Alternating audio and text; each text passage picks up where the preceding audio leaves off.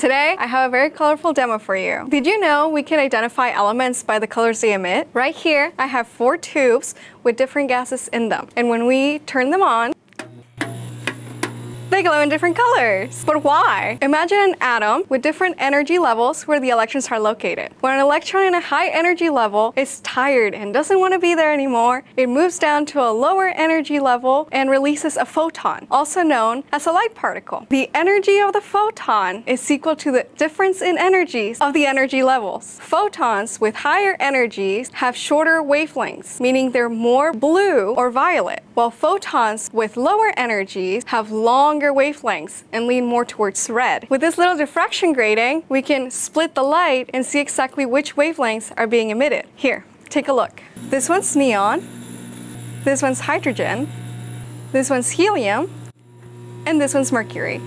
This is called the emission spectrum, and every element has a unique one, kind of like a fingerprint. This is how we're able to tell what different objects in the universe, like stars or nebulas, are made out of.